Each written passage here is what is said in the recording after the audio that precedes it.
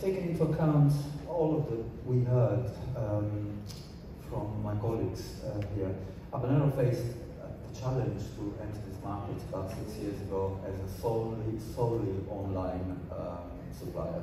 So we don't have any land-based history at all, and Italy presented a number of challenges, of course, being so heavily, somewhat tied to certain land-based legacy, especially back in the day.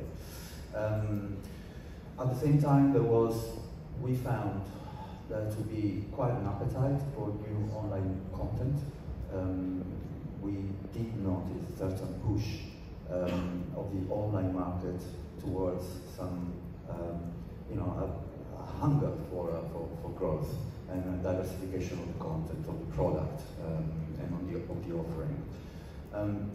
What we've seen, we were a bit lucky that we entered Italy about 3 years before COVID, because if we'd entered just before COVID, probably that wouldn't have been a very successful story for us.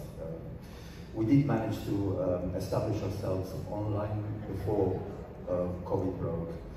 And what we have seen during COVID, inevitably, has been growth, certainly, on the online, on our segment, and a remarkable change in player behavior, our player behavior, whatever we were used to. So we have seen, for example, a growth in player numbers, a reduction in player value, a number of KPIs and developments that made us understand that there was an effect in action, and the effect was exposure to a number of players that would have no idea of our content before the shops got shut down. So what we've seen since things have normalized is a relative return to normal in terms of what our KPIs look like, on what you would expect in an online space.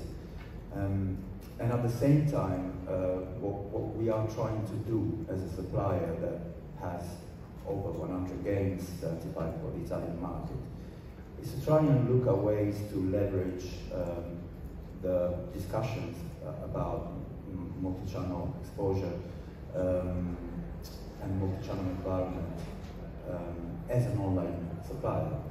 We did experience something really interesting when the shops, when the advertising ban came into effect in 2019. It was effective 2019, if I'm not mistaken.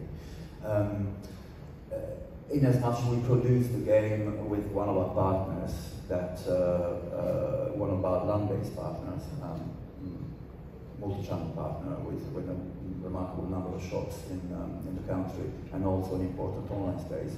We produced a game that is based on a very popular Italian card game, and the idea behind this was to be able to advertise this game in shops as a presence, although we do not have a retail presence. However, the partner did exploit the presence of shops in order to create attention around this game, which taps into the Italian culture, the general Italian culture. It's a card game that's not perceived as gambling. It's the sort of thing that grandparents play with the children. It's called Scopa. Many of you would probably know it, because you're probably Italian yourselves. So that was a really remarkable experiment for us, and it was extremely successful. But the same token, what we're looking at doing at the moment, we were trying to exploit the possibility of legal developments in the past few years, where there is an opportunity for an online supplier like ourselves to penetrate the retail space within the VLT space.